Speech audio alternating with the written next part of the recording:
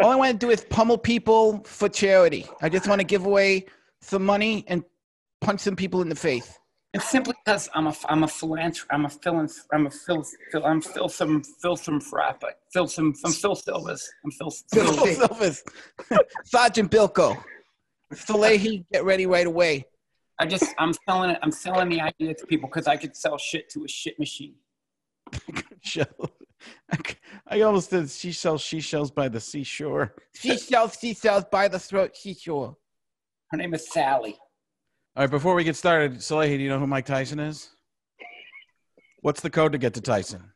Oh, are we talking about the video game? Yeah. I never played that video game. Was it Punch Out? Mike Tyson's Punch Out. Yeah. Never got a chance to play it. 007-373-5963. Nope. No Major Garrett. Major Garrett's tomorrow. Major Garrett. We are recording with Major Garrett tomorrow. John, supposedly. I get worried anytime we talk about guests, upcoming guests, before we record with them. I'm afraid they're not going to show up, even via Zoom. Today. Say that again? Like today, because Major Garrett was on No, Major Garrett is not today. Today is not. I have several texts saying. No, you're. All right, Scott, I'm going to fill you in on what John's been doing to me. Every once in a while, I become 85 years old and can't remember if I've told John something, but I want to make sure that he remembers because before COVID and everything, his schedule was very difficult to break into. But now he pretty much, anytime I say, are you available? He'll say, let me check my schedule. He'll take about 5, 6, 7 seconds, and then I'll get a wide open. So I texted him about Major Garrett, and then it evolved into not being Major Garrett, the CBS White House correspondent, who's supposed to be one of our guests this week. Also, Shaquille O'Neal. I thought he was Fox. No, he used to be Fox. Oh, okay. And he's been gone for a while. Yeah, I didn't know that. He got a complete dressing down by Barack Obama years and years ago when he was at Fox, like just crushed. But he's also the guy who got me into the White House to walk around with Shaun Salehi, who's a tiny little man who lives in a mushroom house. Yes. And as we're in the White House, Major wasn't with us, but as I'm in the office in the White House, right next to the Oval Office, you could just see Shaun Salehi going, "Oh God, I hope they don't hear us." Oh, like he was ready to be like. Ed, is Sean Spicer now building Christmas villages in Arizona? You have a wonderful. This is a wonderful. That guy. This is a I miss lovely. him. You know who would live at the top of this mountain? My former boss. My former boss, Donnie Trumsky. So he's I think Major is the most unbiased reporter. He just seems the best. He just seems really, really good. So excited about that. Shaq is supposed to be recording with us this week as well. We're just going to also unbiased. Yeah, totally. I could go either way, just like Michael Jordan. Remember when Barack dressed him down? That was rough. Oh, yeah. Let me be clear, Shaq. This is a lot of people are saying that you have crossed eyes, but you don't. Just answer the question. Can you fix crossed eyes to the healthcare program? That look. Also coming up, we got Harlan Coben, author of The Boy from the Woods, which is a bestseller right now. And John, how far did you get into the Netflix show The Stranger? How far? We finished it yesterday, which I am not a binge guy. And I probably got through 5 episodes over the weekend. I'm bad at binging, but that thing is good. It really grabs you. It's smart without being too smart for itself. And my favorite part is it does not cop out. It doesn't tidy up. It doesn't cop out, which it's very cool. Loved it. I thought it was really good. Really liked it. And it wouldn't have happened had I met him on this. Yeah, I think we're going to start. Hold on, Scott. I think we're going to start a book club. I'm pretty sure we're going to start like an Andrew Luck type of, but an audio book club. Because I like we talk about in that episode coming up, I can't read at all because my mind, and John says the same thing, our minds just wander and create neighborhoods of make-believe. Yeah. But go ahead, Scott, what you were going to say? So I am not a binge person either. And I had mentioned during the interview with Harlan how great I thought that show was, to the point where I then watched the show Safe, which he did about 3 years ago with the guy that plays Dexter. And it is great too. I mean, these shows are great. They're not pretentious. They're not The Wire. I'm not going to tell you they're The Wire or anything. They're the perfect mix between really smart but very entertaining. And there's no phony, like John said. There's no parts at the end where you're like, that's a stretch. That's impossible. You know, we live in a life where everything is a stretch. People are now, they're like, oh, that couldn't happen. It's happening. Yeah. Everything that's going on could not happen, and now it's happening. So if you watch a show and it seems like it's a little extreme, but it actually could happen, just enjoy it. Don't wreck it. It's like I always say, we're living in a simulation, and the programmers got bored. We've jumped the shark, and now everything, you know, I'm president, and I'm going to find a virus in China, the Wuhan crew. You know, it's so, yeah, I know what you're saying. I'm going to go one step further. I got into his audiobook. Now, I had something else going on, was watching, I tried to watch Safe and The Five, but things were going through my head, and I don't know, I didn't get into them yet, but I did get into his audiobook, The Boy from the Woods, and got completely engulfed in it and finished it in a couple of days. And I have not finished it. Yeah. So I got it. Now I got The Stranger on audiobook too. And I want to say this, Steven Weber, the guy from Wings, we talk about this in the episode coming up. Steven Weber reads that book, and he is so good at it that there are a couple characters in there that I don't buy that it's him anymore, and I completely buy into him being somebody else. And now I'm listening to the other one, The Stranger, and it's a good book on tape or audiobook, but it's not the level of Steven Weber. And I also am in the middle of Gridiron Genius, and Michael Lombardi read that himself. And I'm going to tell him he's got to get Steven Weber next time. So he does. He's fine, but he sounds like a guy who isn't an audiobook reader reading a book. I mean, it's good. And I'm listening for more of the information than anything, but I was so blown away by Steven Weber that I'm like, oh crap, everybody seems average or less than that to me now. So I drive, you know, to everything. Unlike Frank, you know, I don't have the budget to fly everywhere. So I've driven 80% of the time. So I've constantly listened to books on Audible. Before that, they were on CD, to the point where the cassettes. And so I know all the narrators that do a lot of these books. And the one thing that can be irritating to me is if you can't nail the voice. Like, I remember listening to this one, it was like some kind of gangster book fiction. And the guy, he sounded like he was a 60-year-old guy from Boston. And he was trying to nail like the voice of a 12-year-old African-American girl. Right. And he's trying to do that voice. And it was just like, dude, don't try. Steven Weber does a voice in here, and I don't think they ever describe what the guy looks like, but he's ex-military, and I can see the mustache and sunglasses. I mean, it's so well done that I'm going. And he has to do a couple female voices, and they're pretty good. And there's some New York Jewish kind of accent stuff too that's good. But when he hits this guy, former military guy, unbelievable, and that thing just twists and runs around all over the place. So Harlan Coben coming up. He was great. Yeah, it's a different kind of episode, another edutainment kind of thing.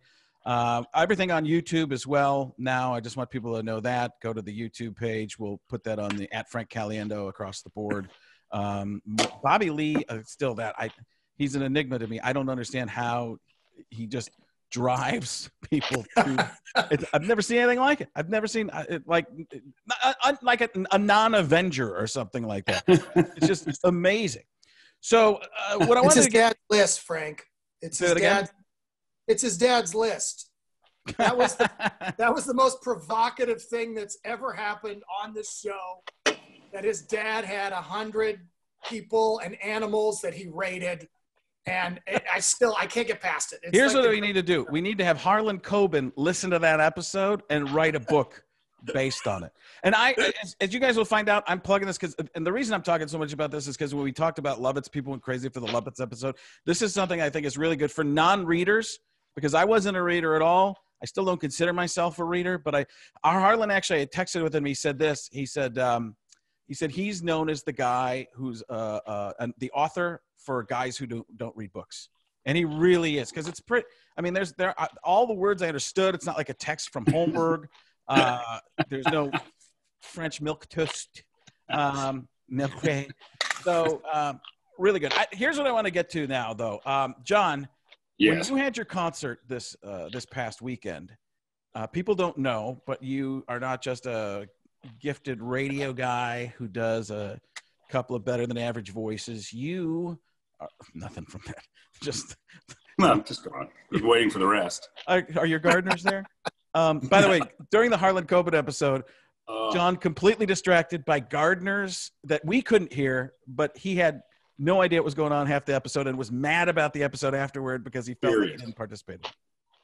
Well, I just couldn't participate. I had it muted most of the time, which is fine. Me not participating usually is good for everything, but it was driving me nuts because I was trying to listen. I was trying to play along. I couldn't hear a lot of it because there was leaf blowers right here and right here, and they just decided to do it the entire time. So I switched rooms and they moved too. So it was frustrating. What would you rather have, leaf blowers or the fifth of fuel coming in? Just trying to find a way to get a call back in. So you're listen, I got no problem forcing stuff. Ironically, and this is not untrue, most of my yard guys look exactly like Mike Tyson. Really? Which couldn't be more true, yeah. It's my man Al Smith, his whole family, his nephews and brothers and all of them. And they're awesome. But you look outside and it's like I've multiplied like 12 Mike Tysons to do my yard. Just got to cut these trees over here and don't forget the citrus, or I'll come after you, I swear to God.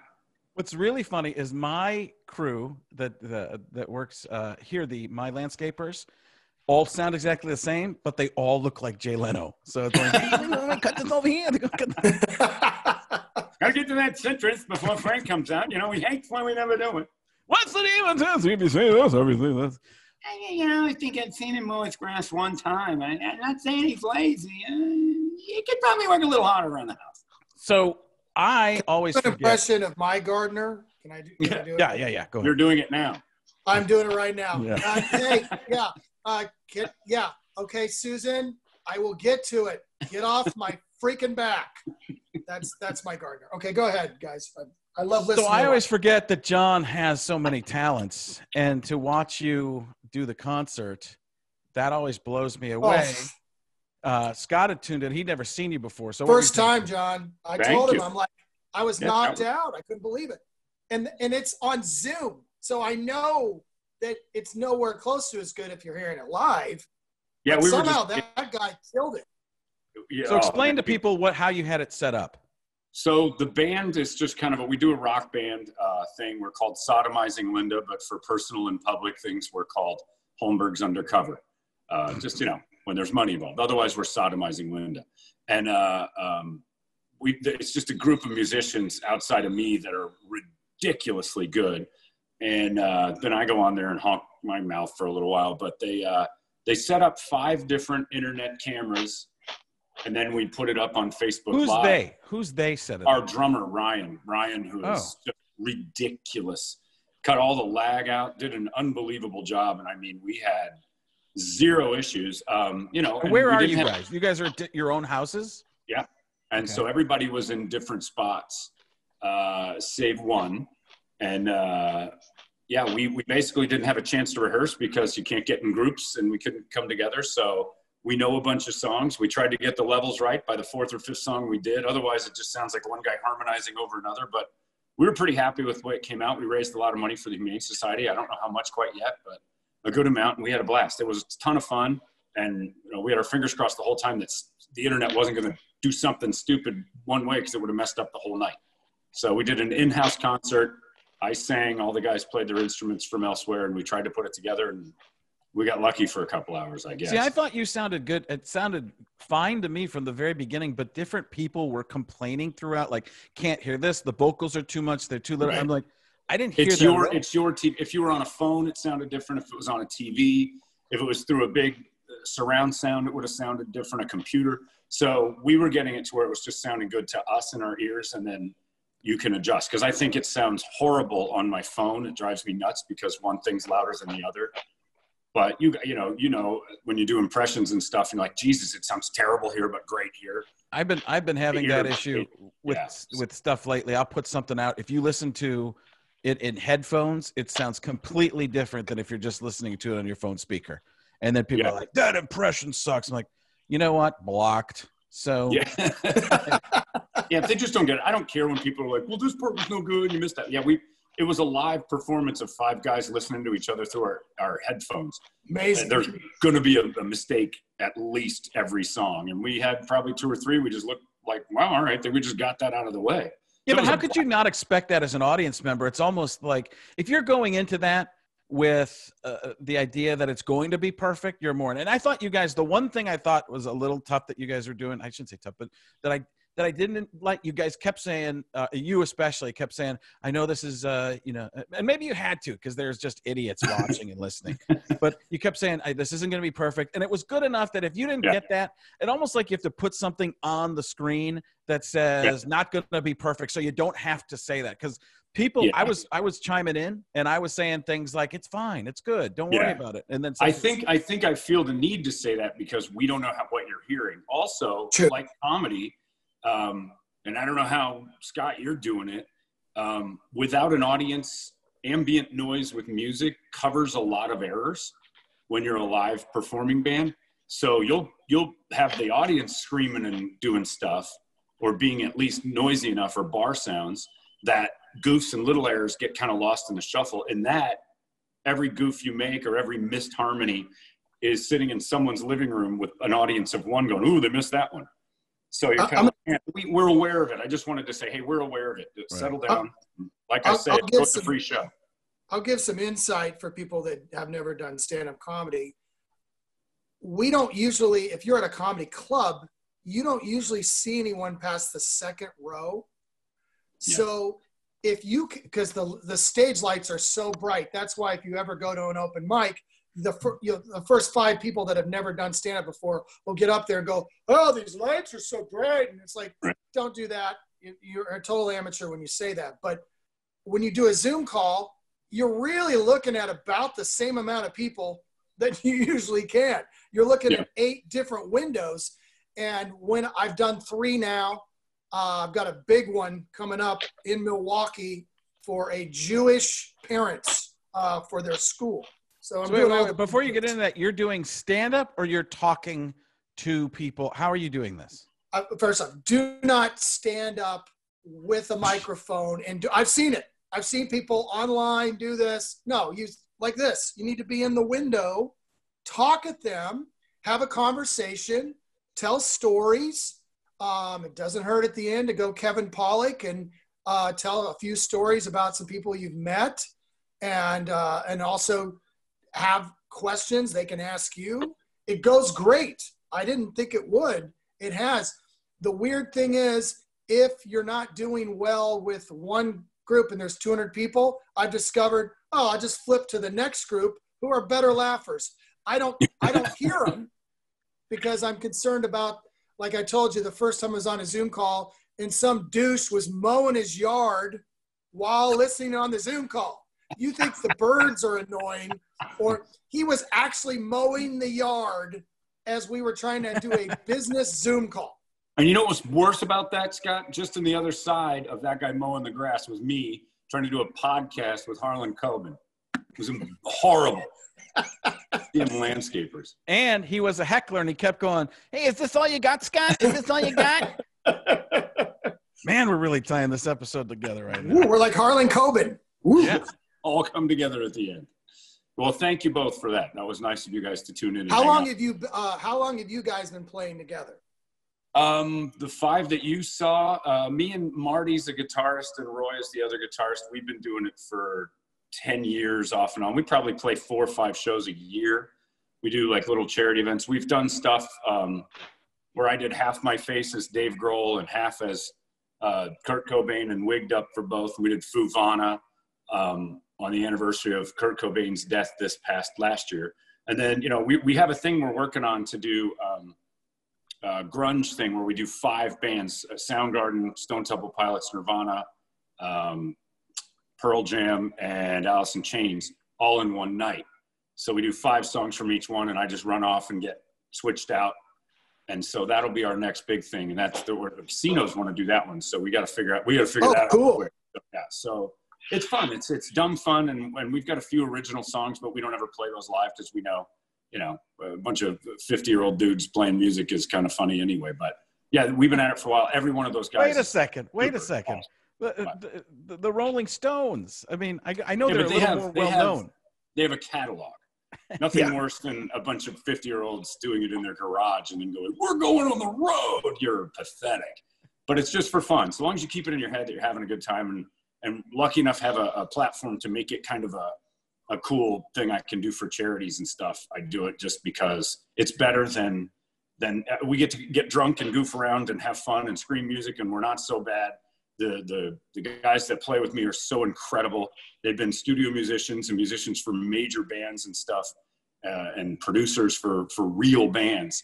So just getting the chance to be in the room with those guys is nice for me because they let me do it. And so far so good. So it's been pretty great.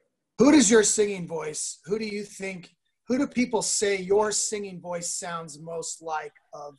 Because you do adjust it some, but you're not doing impressions. No, like I can do, like the Pearl Jam thing. If I want to do a Pearl Jam impression, sure, I can do it. And then like Nirvana, I can do that. But for the most part, I think it's some sort of combination of a Stone Temple Pilots, Alice in Chains kind of thing.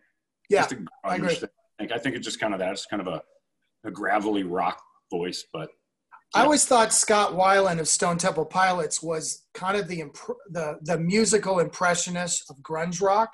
Oh yeah. Because when the first album sounded like Alice in Chains. Yep. Sex type thing, and then the second one, he was doing like he sounded like Pearl Jam on one song, he sounded like Nirvana on another. Then they come out and they do like a Beatles type album. Then he's like trying to do David Bowie stuff. It was like, and I think singers can. Like Lenny Kravitz, I think a lot of people think his music, he's kind of just, he does an album that sounds like somebody instead of being maybe more creative, but I enjoy that. I want to hear stuff that doesn't sound totally alien to me. That's what my ears like. Well, yeah, that's like a hit song is almost 25% recognizable right off the bat. Yeah. Like there's studies on it. Like where have I heard this before? And it's because you haven't, it's because it's got some tones to stuff you think you like. So it's an unfamiliar song that sounds good to you, usually sounds like something else you can't place. So yeah, we've had a few where, you know, the impression part comes in sometimes and we'll goof around like that. Well, I did that whole night as Pearl Jam. We redid Pearl Jam's 10 album front to back on the anniversary of that. And I realized midway through that my Eddie Vedder impression only has so long before it becomes incredibly tedious. The singing part's fine. But between songs, when he's, you know, I'm gonna get out there. I really wanna get the rainforest together and have everyone understand. You know, sometimes when the government and you're like, oh my God, these people are at a bar. You've got to stop because in your head you're doing the cadence right and all this, but you've just talked for like a minute and a half. Guess what? It's comedy, and you forget. Oh my God, I'm not doing that right now. That's over, and they want you to move on. So I had to really kind of speed that part up instead of being, you know, I'm not telling jokes as Eddie Vedder. I'm being the annoying Eddie Vedder who's all for the environment, and then talk about the Cubs, and then talk about I got off on the one time we were as Pearl Jam. So I was sitting in the stands in Cleveland when the Cubs won the World Series, and I remember turning to Bonnie Hunt and I'm making up this stupid story, and I'm looking and I see this guy in the front row, and he's got his iPad aimed right at me, and the most a million-yard gaze is on his face. Like he's looking so through me, like just, we know you're not really him. Why do you believe you are? And it hit me so hard. And I was like, all right, 2, 3, 4, and you just right in the middle of it. I just did the next. It was John, when you go too far with the Eddie Vedder impression, it's not called tedious, it's called credious. That's just like, it's like the dude from Scott Stapp. It's very Stappish, putting a stap on it. You know, they all borrowed from me, Scott. And speaking of borrowing, we all should borrow the idea that he'll go on forever. You got to just cut me off, Frank.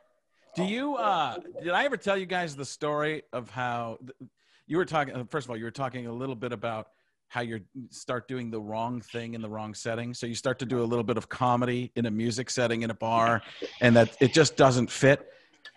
Years ago, this is back when my show was on TBS. It was the in between seasons, the writer's strike or something like that. My manager came to me and said, Celine Dion wants you to open for her on the road, or the Celine Dion crew, or whatever. I don't know if she picks it. I'm going to have you, Mr. Caliendo. You know, it's milk toast. You know how to spell this. So I said, that's the complete wrong audience. What in the world is going on here? And it turned out they didn't really want me. They wanted an impressionist. I was just the known name. What they wanted was a singing impressionist. So Could you imagine me going out there for Celine Dion's audience saying, here's a guy who goes near or far wherever you are. Boom. I would pay to see Frank's singing impressions, but people would go thinking you're going to do like Harry Connick, but it isn't. It's Harry Carey Jr. Harry. New York. Frank, I think I've asked you this, but I don't remember ever what your answer is. Have you tried to do singing impressions ever? I just have trouble staying with the beat. So that's no, really, because I'll get off and it's hard. Really good singers, or once you know what you're doing, you don't sing on the notes. You sing a lot between the notes. So two notes will play and you come in between those two notes. I have to come in on the note because I don't have the confidence to come in at the right time. Juliet, my daughter, I watch her. She can just do it. She just starts in the middle of it. She'll know when to come in. That's why when you watch American Idol or one of those singing shows, when they're a cappella, they can be amazing. But as soon as you put the music, they don't know how to match up with the music properly and can't sing to it. There's a totally different thing. Yeah, it can drown you. Like when you get a band that's really good, it can drown out just a good voice. You have to have a dynamic to it. And some people that do, you just sit and marvel. Like, Jesus, it's so easy for that person to do. And I'd never claim that I can just pop in and do that. It's not easy, but it's like, man, when people can do it, and they make the music part of them rather than, like you said, on Idol, when the music just envelops the singer, like they're not big enough for it. It's a comedian. The room's too big for them. It's swallowing them. That's what a band can do. And if it's a good band, it'll eat you fast. So I went to to shift gears here for a second. I went over to the studio where we would do the live show from before not the live show, but the podcast from where John and I would sit. And I almost felt like I was in a foreign country. It was so weird to be thinking about doing this podcast not on Zoom. I'm kind of worried about that. I'm good at this. Well, it was such a different feeling because I was cleaning some things up. Michelle has like a little surprise coming up and stuff like that. So I was like cleaning some things up, putting some things away back there, and just moving stuff around.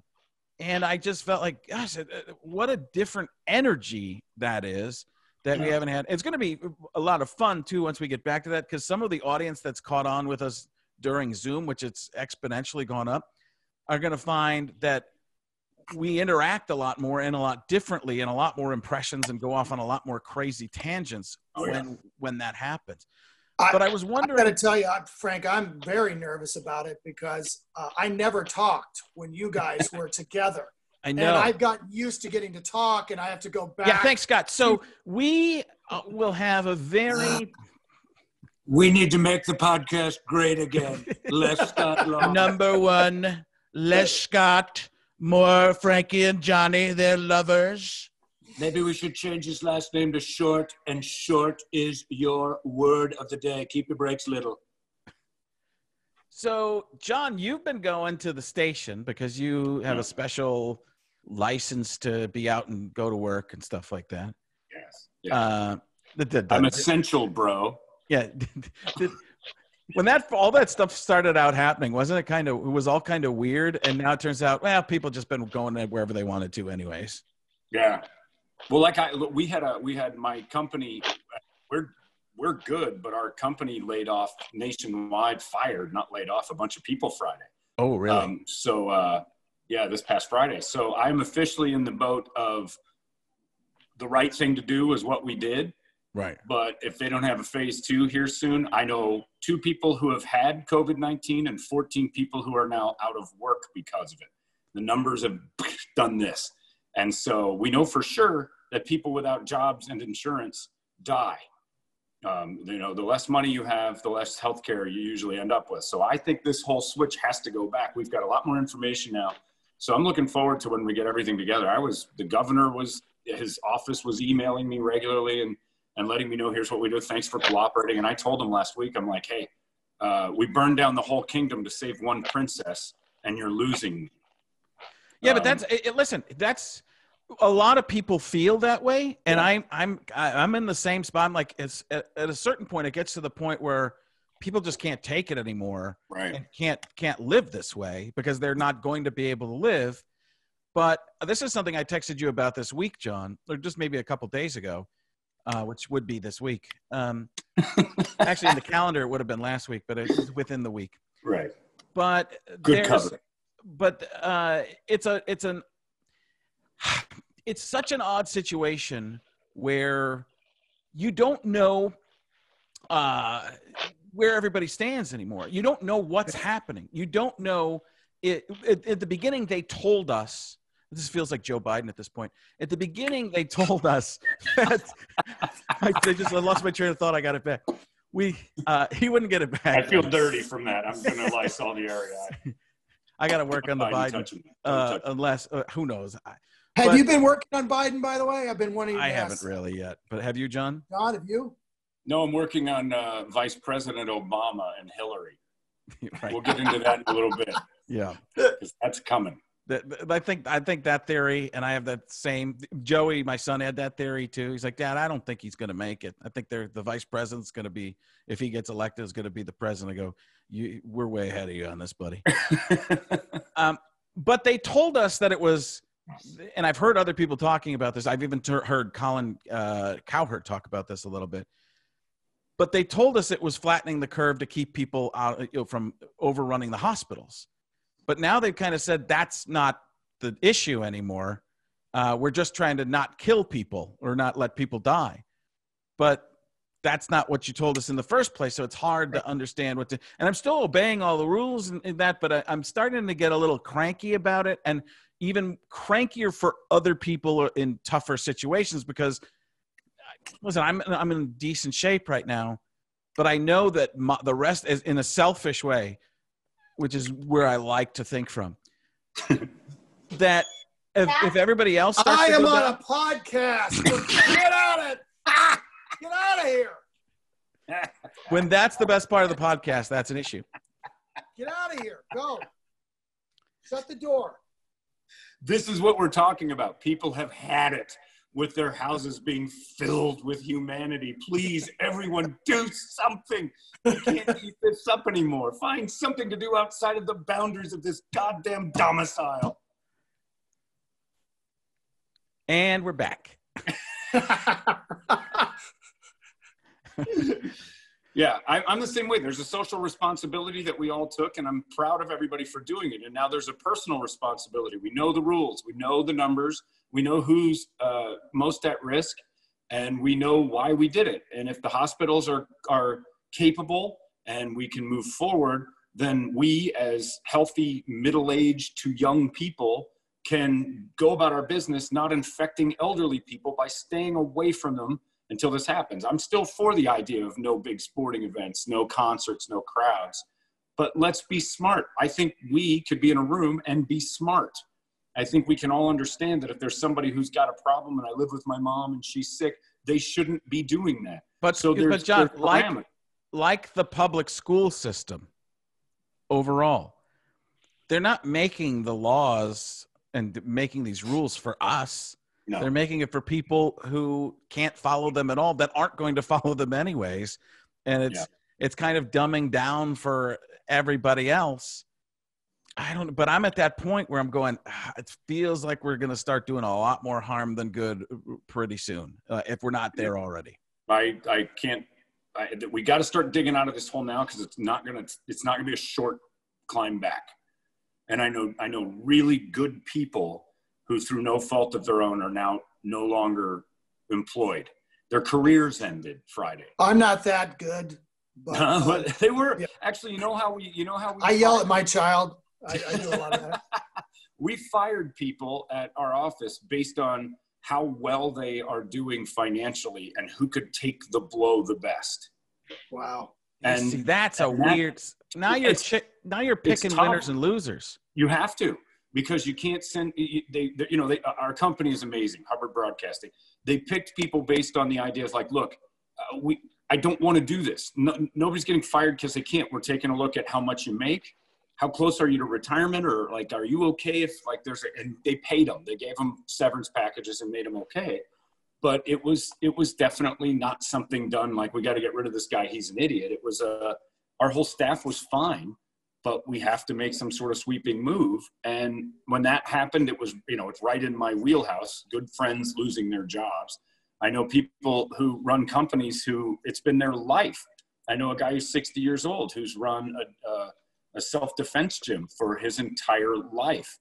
And he's luckily very smart and done well with his money, but another couple months of this, he loses that job. And at age 60, he's starting something fresh. He's starting something new, not because he wants to. And I know people hit adversity, but it was through no fault of his own. It was not a failure of his doing.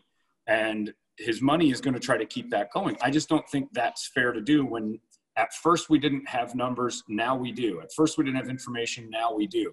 Now we shift, and I'm not seeing any shifting. I think our governor here didn't shift properly. He led me to believe there's no confidence in the idea of what we do next is correct, like I was believing for the first month or two. And now I'm like, no, we're out of sick days. America, we're out of sick days. Well, I feel like part of our problem is we started so late. We started a week or two later than everybody else. Yeah. And not a partisan kind of thing here, but I think when you think about it in terms of a Republican governor, they're going to try and keep business going as long as they can at the beginning, because that's kind of their thing, right? So right.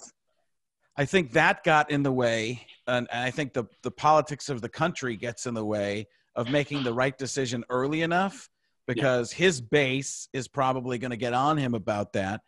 And I don't think there was a way to win in this for, no. In California, it's easier for them to, they're a more liberal state with a much more liberal government. The mayor of Los Angeles, the governor, they're all going to go, we got to shut down right now. Well, that's more the Democrat side of thinking, or the left side of thinking, where the right side of the spectrum is going, no, we can't. And it's not so much for because they're religious or something. It's just business. They're right. Thinking business first. That's what drives them. And you can go ahead. I'll be curious to hear, when we talk to Major Garrett about this, and the media's responsibility. And I was a journalism major, so was he. We came from, we learned the same things in journalism school. He just was way better at it and had much better hair. And so, that's a big part of it. But I guess what I would speak to, and I've been talking about it from day one, and I have someone in my house who is very susceptible. So I have to treat her like she's 83 years old, okay? Right.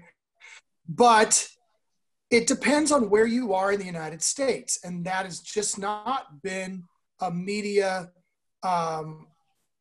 that's not been the way the media has discussed it, because they're all holed up in their homes around in New York or Washington, D.C., where it's a higher risk area. And some people would get mad when they would hear, oh, wait a minute, are you telling me that Wyoming is not having the same rules? Have you been to Wyoming?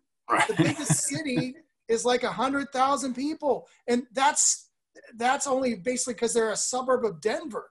The rest of the whole state is socially distanced in life. Yeah, but they are starting to get some infections there, whatever you want to call them, in more rural areas. I've been reading about that as well. So it's making its way. Is it because of meatpacking plants? No, I mean, that's a real problem. That is a real problem. Are they people flying in on their private jets from California to go to Jackson Hole? I mean, I don't know what's going on. Everything you just said there, meatpacking plant, Jackson Hole, sexual innuendo, by the way. Dirty. I just Googled both of them on YouPorn. I've got an hour to kill. Hey, and I'm ready to make it even funnier. Boom. You make a good point, though, Scott, that kind of goes back to what I'm saying. If we can say everybody do the right thing and a bunch of people who have the capabilities of going to Jackson Hole to hide out, take their mess with them and travel because they're selfish enough to believe that, we don't win the personal responsibility battle by trying to lock everyone down. It's just the argument of saying more laws just make the law-abiding people have more things to worry about. Personal responsibility is the key. And if we can't rely on it after a certain amount of time, we just have to go into the fire a little bit. And it's frustrating because it seems so easy. Now, the thing that's funny to me is that I'm not a conspiracy theorist, but I wake up this morning, or yesterday actually, and read the headline, murder hornets are in the United States, which to me is like, if they want to go outside, release the murder hornets. It kind of feels like a Monty Burns thing. Are they leaving the house? Release the murder hornets. I can't help but think that's a billionaire's invention to keep us from thinking it's a good idea to leave now. Stay in the house, don't go shop. Murder hornets exist. And they used to be called, what were they? Asian giant hornets. And for some reason, when they got here, we changed the name to, a terrible Stephen King movie, Murder Hornets, because it's great for the news. But everything's so sensational, everything's so crazy. I just don't imagine that anybody's personal responsibilities are just the switch is going to flip. Coming up next, murder hornets. Except on the West Coast, where 60 Minutes. I did that video this week. I never do Madden Summerall on video on camera. I rarely do it. And I did it for this just to go with Summerall. Murder hornets. It was great. So you wouldn't do the thing I wrote for you, though. You wouldn't do the thing I wanted you to do. I just don't think it's going to work in social media, to be honest with you. I think it would work here. I think it'll work. John is an expert on social media. Come on, Frank. No, I've been Scott. No, in terms of just Jerry Jones talking about gingers, and I think it's I'm laughing. He can't live without them. He's a ginger vampire, and there's I can read exactly what I wrote. I am an Opie.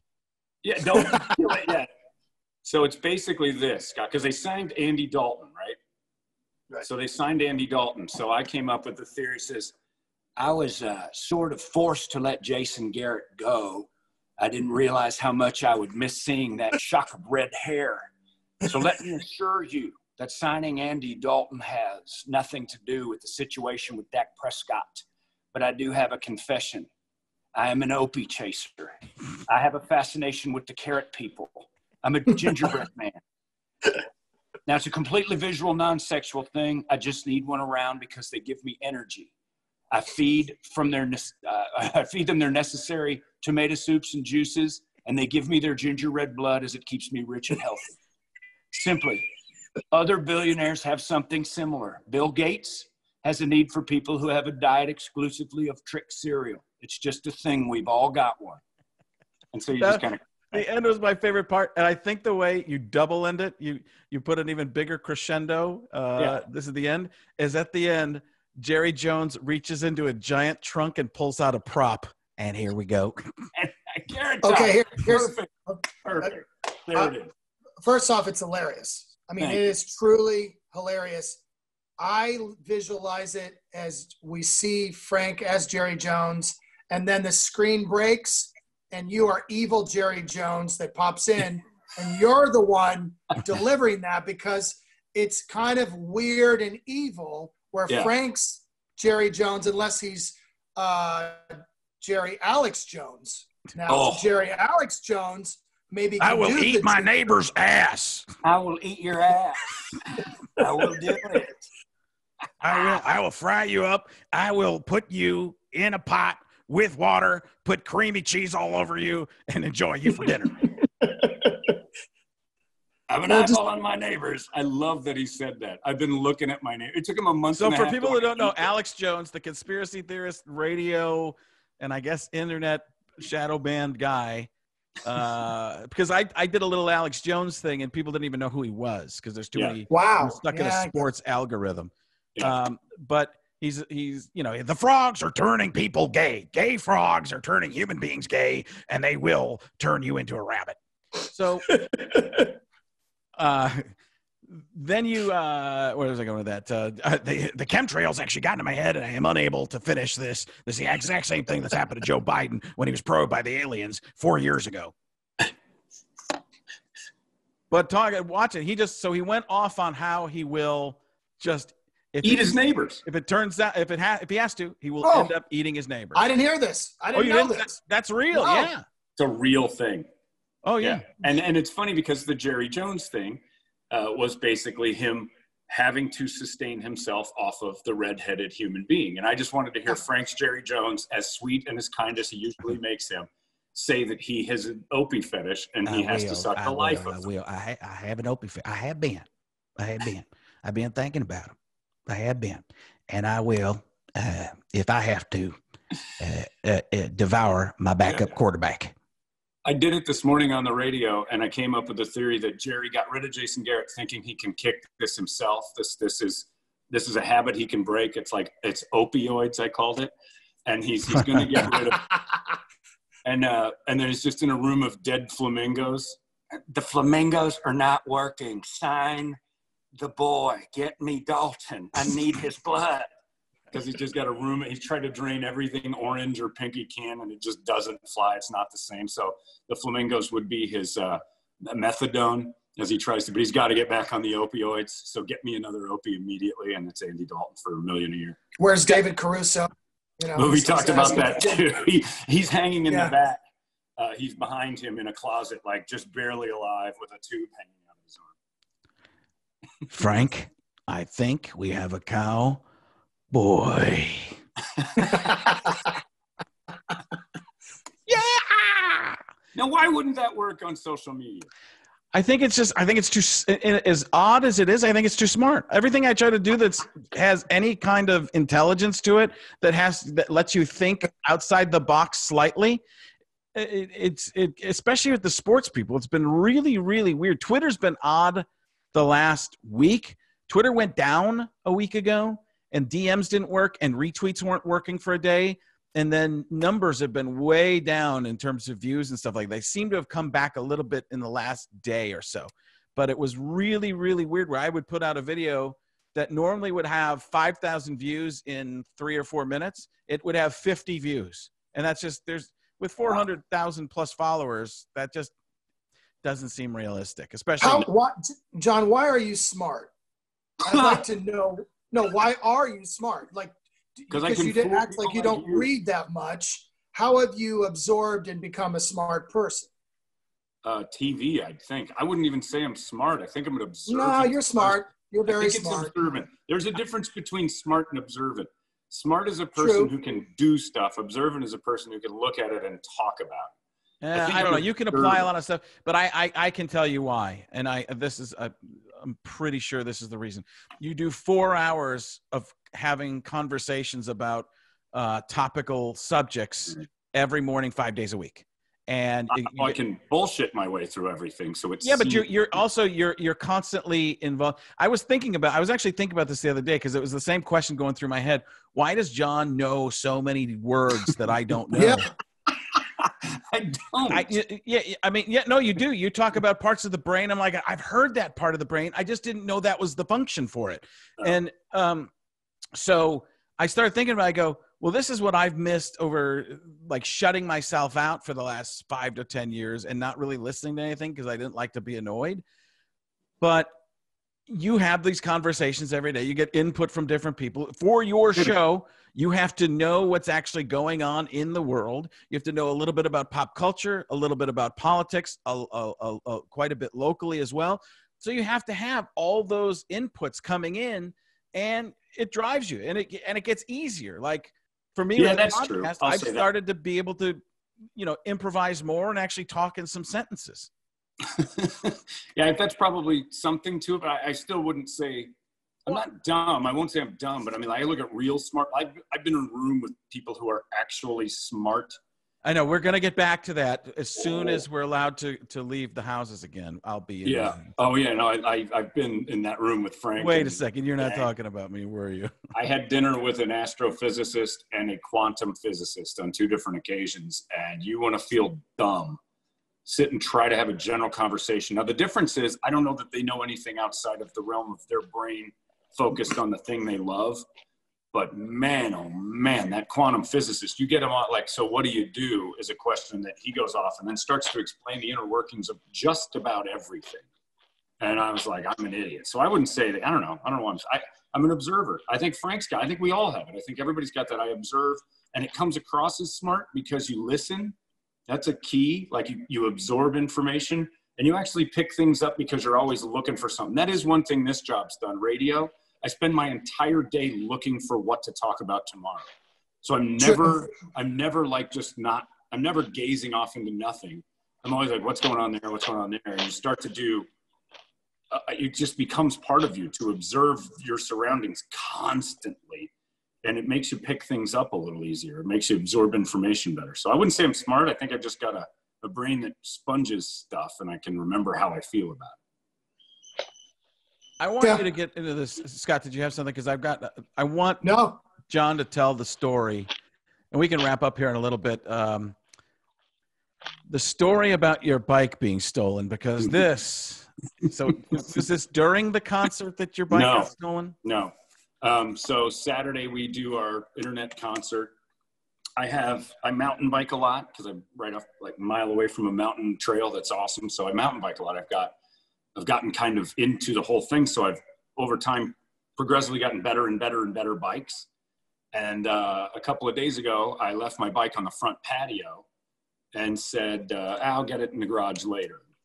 My cop friend drives through my cul-de-sac and says, kind of brave leaving that pricey bike out on the patio. And I'm like, we got cameras. You can steal it. It would be great to have a police officer stealing a bike. I'll send it right to the news. And he's like, we'll keep it. So in my head, I'm thinking, I got to get that bike in the garage. Go through the whole concert thing Saturday night, doing my deal, lay on the couch just outside the window on the couch I'm sitting on is the bike. I'm like, I got to get that bike in. And then I'm like, hey, I wonder if my cameras are actually charged. Look and see that my cameras aren't charged. The batteries died. And so I'm like, all right, fall asleep on the couch, wake up, go right to bed, forget. Wake up the next morning, go out front. And there's a child's bike is in my driveway. And for some reason, I'm like, that's weird. And my head just does that snap back to where my bike should be, and it's gone. And I'm like, my thoughts of putting it away, my lazy ass didn't do it.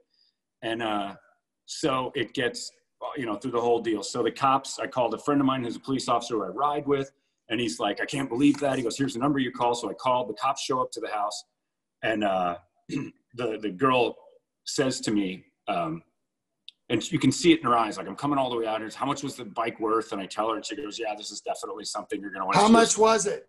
It's a Pivot, a Mach 429 trail bike. It's about $5,500 yeah, it's not a cheap bike. No, this is what's great about it. It wasn't a super high-end bike, but it's up there. But $5,500 puts you into a stratosphere of grand theft. Grand theft. Like, you're way past that. You're up into the second level of grand theft. Like, you're stealing good stuff. Like, there's this it's pretty big. Like $500 to $5,000 can get you. But if you start drifting into, you walked on my property, so I'll compound it. So the girl is still. Hold on. I got a video game in my hand, Grand Theft Bicycle, and it's you shooting hookers. Even better, Frank. You're doing like from the concert the other day. I got it. And you're doing some Jerry Jones. I will find you, Ginger. I haven't got the energy to chase them. I need a ginger now. Find it, and then we can find the boy. But so she says, will you prosecute? And without hesitating, I looked at her and I went, oh, fuck, yeah. and her eyes got like, you will? And I'm like, not only that, I hope that he's got a big, fat, overly emotional mother. The day of his sentencing, we find out that the day he stole my bike was the day after his 18th birthday. So the felony stays on his record forever. And his big, fat, overly emotional mother is crying as he's sentenced, so I can walk over to her and go, good job on this one. And the cop goes, wow, okay. And I'm like, I'm not kidding. We're going to put him in jail forever. I hope he never has a job. I don't have the turn the other cheek gene. I don't. And the best part is he left his stupid bike, so they DNA swabbed it. And hopefully we can pull that off. But I will prosecute. Are not these are like Bruno Magli shoes or whatever? There's not many Pivot bikes out there, right? No, Pivot's made here in Phoenix, in the Phoenix area, and they're a high-end mountain bike company. They've got bikes that are 25, 30 grand. No, but I'm saying it's not like it's a Huffy. Like if they see somebody on a $5,500 Pivot, they're like, there's 4 people in the city that you can point to, and one of these things is not like the other, right? Oh, they'll stick out like a sore thumb if they ride it into the wrong place. I'm going to tell you right now, guys, that if this mountain bike theft were written by Harlan Coben, it would be an adopted girl who ends up stealing that bike, and it's tied into the governor. Yes. And that's one of the things I like about Harlan, without giving too much away. Women are just as evil as men in his books and movies. Whereas like most of the time, it's always men that are evil, and it's never a woman, and they're evil. The women are evil, just as evil as the men, sometimes more evil. I will tell you this too. He plays both sides or all sides of politics in his books, or his book that I've read so far, fantastically. You're listening to him go from the left side, the right side, and going into the middle, and getting all these different perspectives where everybody's made to be a hero and a villain all at the same time. Mm-hmm. That is another thing that I wanted to say this at the beginning, and this is good for wrapping this up and completing the circle of this episode. But I'm so glad that none of us were as familiar with him as we're going to be by the next time. Because I asked him, will you come on again? He's like, sure, anytime. I go, I don't want it to be right away, obviously. I want it to be at least 6 months down the road where we've all read a little bit more or seen a little bit more of this stuff. Because the problem would have been we would have gushed over him the entire time. Because – and not that would be a bad thing, but we can get a second episode out of it. Yeah. With one of the biggest authors in the. I looked at his Instagram page. It's him with Stephen King.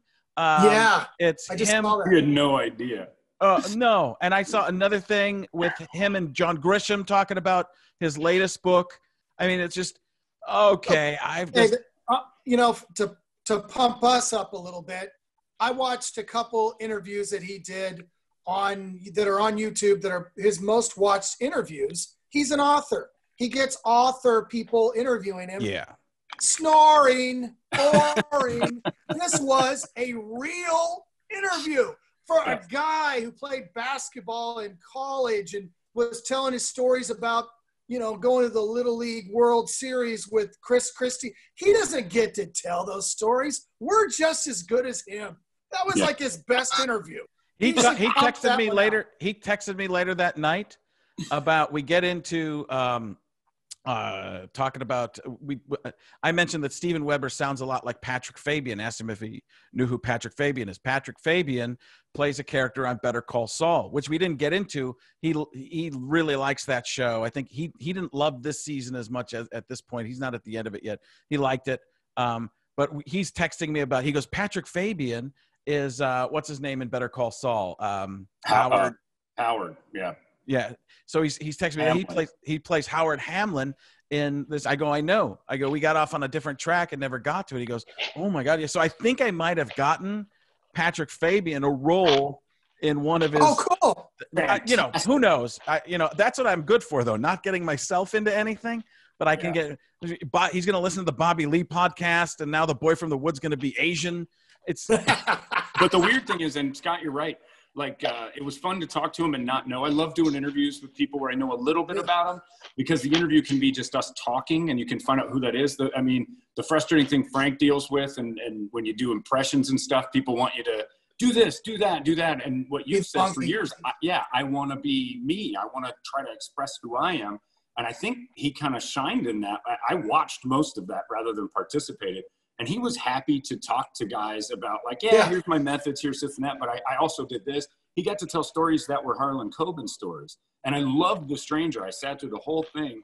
And if you listen to that podcast that's coming up, I highly recommend getting in on that before you even watch it, because like Scott said, everybody's evil to a certain degree. There's nobody above anyone else. Every character is flawed, and we all have this moral standing. But if this unravels, there's so many what ifs, and it's so brilliantly done as far as, like, there is no evil. There's nobody bad. There's nobody good.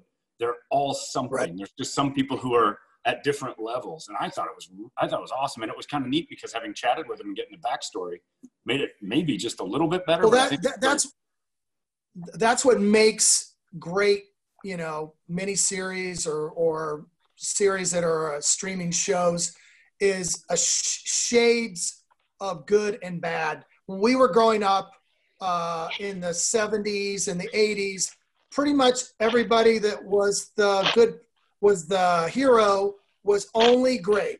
They were like perfect, and the bad guys Scott, were only bad. Hold on. No. The Duke's a hazard. Well, that's true. Duke's a hazard. The good guys. I think. What was it? Wait a minute. Which ones, though? Because Bo and Luke had their faults, but Coy and Vance, they were just cousins who came over to help on the ranch and got hooked up with the. They were just good old boys. Guys, they didn't mean any harm. Guys, Coy and Vance were railroaded. I was probably 10. All I was looking at was Daisy Duke. Yeah, true. No doubt. No, I'm thinking Hill Street Blues was probably the first show that kind of was a drama that showed good and bad in the heroes. Probably MASH was the first sitcom that showed, like Hawkeye was an asshole a lot of times, but he was like the star of the show. That's why they were kind of ahead of their times. And well, obviously Archie Bunker, but he was. Sorry, does Salehi yet know who Archie Bunker is? We're going to bring him in here in a minute. So let's do it. All right, Salehi, come on in. Hey, fellas. Yeah, we talked about Archie Bunker. You don't always have to say hello to us. We know you're here. Okay. I like it, Shaun. Thank you. Hi, Shaun. Feels good. Yeah, hey, buddy. That's what I like to. I try to think so. But anyway, we talked about Archie Bunker last time. And I got ripped apart for it. Yeah. So. It hasn't happened yet, so don't worry about it. That's right. It's a future show. What do you got? You have anybody that you missed references? Anything that we so the first one, it was right off the bat, was Phil Silvers. Yeah, that's it. You shouldn't know. You should not know that. I shouldn't know 50s, that. Right? Frank shouldn't know that. You shouldn't know that. Yeah. No, you know why we do know that? Because when we were younger, we knew all the reruns. We knew all different. We knew our parents' culture because there weren't enough different stations that they didn't have enough programming. So they would fill the early mornings when kids would get up with old stuff, and in the afternoon, and we would watch it after school. Now you can be directly programmed to all the time. It's a totally different situation. Yeah, there was no chance that my dad ever said, watch whatever you want. If he was home, we're watching what he wanted to watch. And there was a lot of that. Like, I watched a lot of I Dream of Jeannie, and I know why now. My dad was in his 30s. He still thinks of Jeannie quite a bit. I didn't know. I'm like, this show's kind of fun, but I know why he wanted to watch it, and I couldn't turn it. Yeah, dads were either on the bottle or in the bottle, Chachi. This one I know is going to probably stab John in the heart is Scott Stapp. Not really. Yeah. That's okay. So. Lead singer of a band called Creed. Okay. Yeah. So I actually, I mean, a little off topic. Since you did it on Facebook Live, your concert, is it archived somewhere? I would really like to watch it. I wasn't sure. It's on 98 KUPD's Holmberg's Morning Sickness Facebook page, and you can still watch it. Awesome. Yeah, I'll definitely watch Let's it. link to that. Sean, Toledo, that let's was link seamless. to that this week. Yeah, let's link to that. Seamless the way you promoted that for John. I mean, Excellent. I know I appreciate that. Asked you, that was beautiful. I think it's awesome. Really good. Yeah. Thank you, Sean. Yeah. Hill Street Blues. That one was a late add in. Yeah. Cop show. You should know. It was the first like kind of legitimate. There was language in it. It was like the first show that they had to put like parental discretion is advised before. It was kind of the forerunner to NYPD Blue, which David Caruso came from, which is another show you wouldn't know. It's the origin of all good police dramas from the point it started on. Prior to that, you just had like some investigator who never missed in a formula, TJ Hooker type garbage. And then this was just like the first time ever cops were gritty. The streets were mean. They'd take money. They'd take drugs. They'd make deals. Right. Wow, is this how it really is? Because TV's never shown me that before. So, and it had a great theme song. Oh, really? I want to hold on. I want to redo TJ Hooker, where William Shatner actually is kind of a dirty cop. Oh, that'd be good. So I say we just keep the weed for ourselves. What are you asking me, Hooker? You know, Jonathan Franks was on there a lot. Jonathan Banks? Yeah, Banks. I said Franks. Jonathan Banks, yeah. He was on, what do you need from me, Hooker? and he'd always have his gun out, and it was always drawn like halfway to the thing. I need you to cooperate with whatever it is I'm asking. I don't necessarily. And then he'd throw a pipe at him and run, because the gun was like, the pipe would throw him off so bad that he forgot how to use a gun, as he had a guy at gunpoint, but a pipe would go like, ah! And he'd duck it, and then he'd come back, guy's 15 feet away, and he starts running instead of just too much metal in one place. Our minds. There is an episode, if you can look it up, of TJ Hooker where Jonathan Banks is. He's got hair, and he sees TJ Hooker, and he's running, and they chase each other, and then he does throw something at him, and it's the first time TJ ever actually did your impression. Ah! And he ducks the thing, and then he starts running again, when he actually screams at the pipe or the shoe or whatever is thrown at him. It's a riot. TJ Hooker's another one you need to watch, Salehi, because it's the opposite of Hill Street Blues. Do you remember the Hill Street Blues spinoff? I think. Well, hold on. I know what it is. Facts of Life. What's it? That's exactly right. It was right. like a musical. Was it the musical? No, that was cop rock. Hill Street Blues had one. They had that one bad cop that was kind of a goof. I forgot his name, but Bunsen. Damn it, Bunsen Honeydew. Beverly Hills Bunts, it was called. And he moved. Oh, yeah. He moved from Hill Street over to Beverly Hills, and he's this fish out of water. It was awful. Awful. Yeah, it was like After MASH bad. All right, anything else, Salehi? That's it. I Toledo, I need you to start writing this stuff down, because there's no way that's all there was. I need Toledo to start. Well, I mean, we went on talking about music, and I mean, Creed was really the only band that I wasn't familiar with there. Hey, Salehi, let me see if you get this. Mm-hmm. With arms wide open, under the... Nope, nothing. He's blank still. You didn't even move the meter. No. What else, Richard? Does your station play that music still, by the way? No. Toledo and... Yeah, we do. We play Creed. A Creed song, and it's one of their... No. We got 3 back in the mix right now. Oh, we don't do Arms Wide Open, though. We might do Can You Take Me Higher? Or My Own Prison. Yeah. Can you take me higher? Torn. Okay, that song does ring a bell. Yeah. Yeah, you've heard it. Can You Take Me Higher does ring a bell. Well, look it up. You might like it, but Scott Stapp has a reputation of being kind of difficult. Okay. Yeah. There's that. All right. Well, they were the Nickelback. They were the first Nickelback. Oh, boy. Yeah. Okay. They just got killed. Yeah. All right, we're on YouTube. We're linking to the YouTube page from everything. F Caliendo Live on Twitter. We'll have all that information. Toledo, you're working on updating, keeping us alive on Facebook a little bit more there. Yes. We're trying to work on that. And we should have Shaq coming up, Shaquille O'Neal, for those of you who don't know nicknames that well. Major Garrett, who John and I got mixed up with Edna Garrett earlier. Tony! And the Harlan Coben episode, which is probably going to be next week, depending on how topical the Shaq and Major. And Jose, I'm going to go ahead and have you animate Jerry Jones swiping the life from Gingers. And, we're going to make it my own. Screw it. I'm usurping you, Frank. It's over. No, I want you to do that. And I think you're talking about the Shaq one coming up as well, which. Hey, I got the. I don't know if I got the Shaq Daddy thing. Should I send it to Frank? Just so he could at least remember the Shaq Daddy thing that you did. It was it Shark Daddy was originally the no, Baby Shark. Baby Shark. We Baby did that. Shark, yeah. That's ages You did ago. Baby Shark. No, this is a new thing. I think I was exposed to gamma rays or something. I'm coming up with the strangest acid trip ideas ever. So it's all for animating. All right. Perfect. So we're just working on getting that stuff all together. Eventually we will be a well-oiled machine, but as of right now. Salehi knew the original Dukes of Hazzards? I had heard of it, yeah. Really? They made that movie with I'm sorry? Johnny Knoxville and Jessica Chicken was in Simpson. it. Chicken. Oh, that's right. Chicken, who passed away, unfortunately. Michael Roof. Yeah, who was also in the original Triple X. All right. And on see you. Hype. Bye. Bye. That's it. And John's frozen.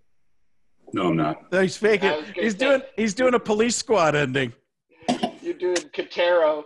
I was waiting for credits. Hold on. That's how we're ending it. Police Squad. Any idea what that is, Salehi? Oh. No, most Look it people up. did.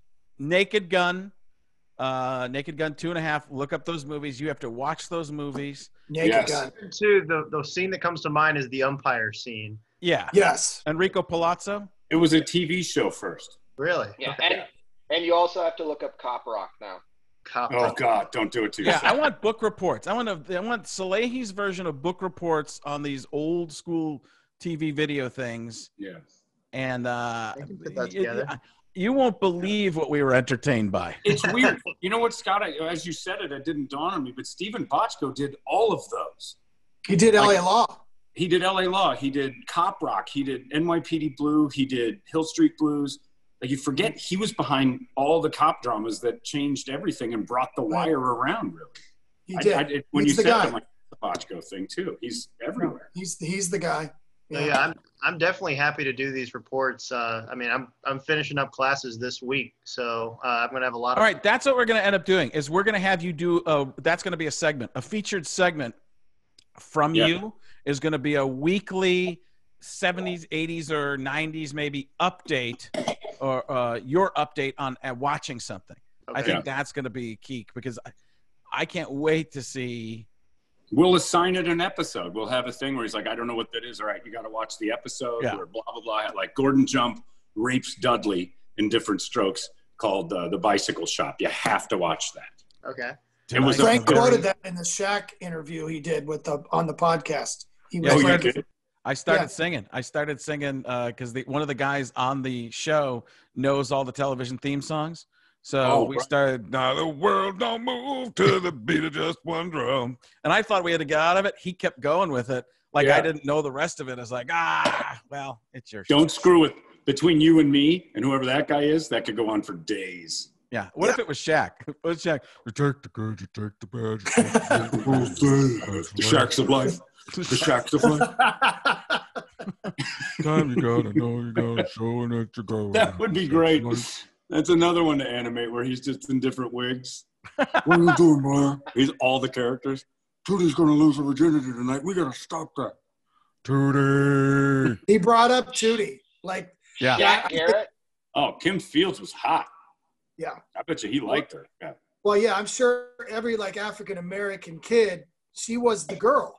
Like Blair was the girl for a lot of guys, and then some like guys Jerry. like Joe. No, I actually like Joe. I did too. I was a Joe guy. Joe Polnicek. Until Jerry Jewell. Well, it's kind of like Marianne and Ginger. That was probably one of my favorites. Ginger. Are you a Marianne or a Ginger? All right, we got to get out of here. All right, done. Bye. Goodbye, everyone. Jeez. Daddy loves you. Bye. Yeah. Rack me.